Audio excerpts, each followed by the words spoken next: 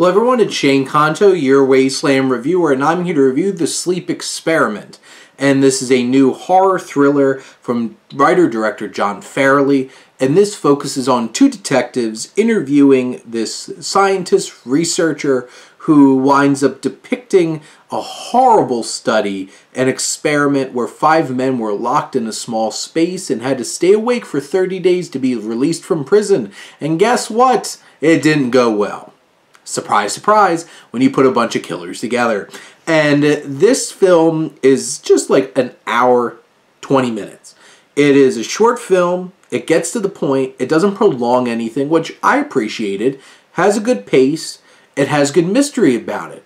You keep pulling these threads, and it has twists and turns along the way.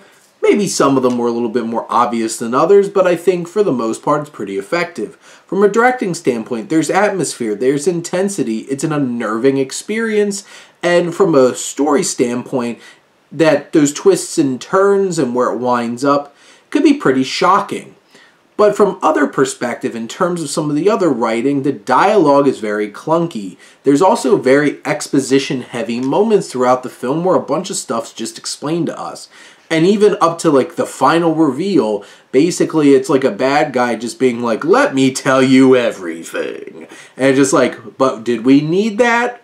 Did we need you to slap us in the face to be like, yes, these were my plans, this is everything I did, and my motivations? And it's just like, okay, well, definitely telling me, not showing me very, very much in this particular film.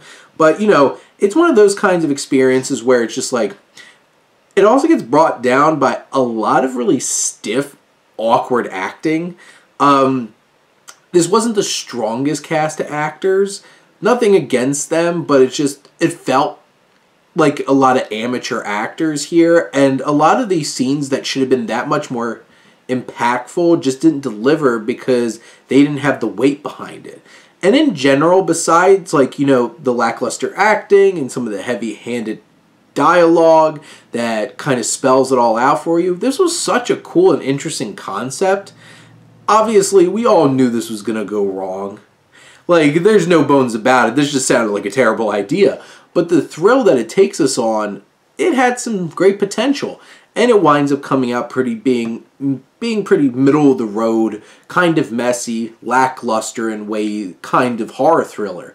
But if you're really into the genre, I think you'll get enough out of this, and I think I got a solid experience out of watching this short and sweet, but pretty demented horror flick.